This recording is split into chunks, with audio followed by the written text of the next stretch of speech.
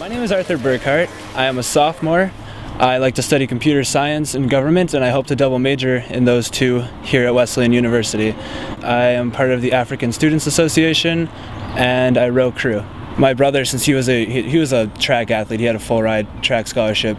After visiting Wesleyan University, he said that he would suggest I try crew because he figures I could be pretty good at it. I came and I talked to the coach, and he said, basically, welcome aboard.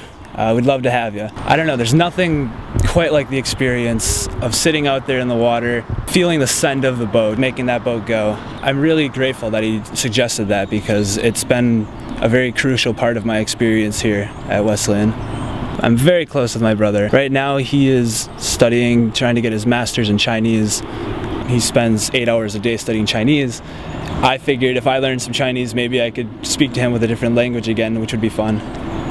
I joined the African Students Association this year. They were electing officials that day for the club, and they told me they wanted me to vote. They basically treated me just like a member immediately, which really surprised me. I don't think any club would actually do that. I also take notes for student affairs for students that aren't able to take notes themselves. I don't really think a physical disability should ever inhibit your academic endeavors. I'm loving Wesleyan right now. I'm loving where I live, I'm loving the people that live there, I'm loving the classes.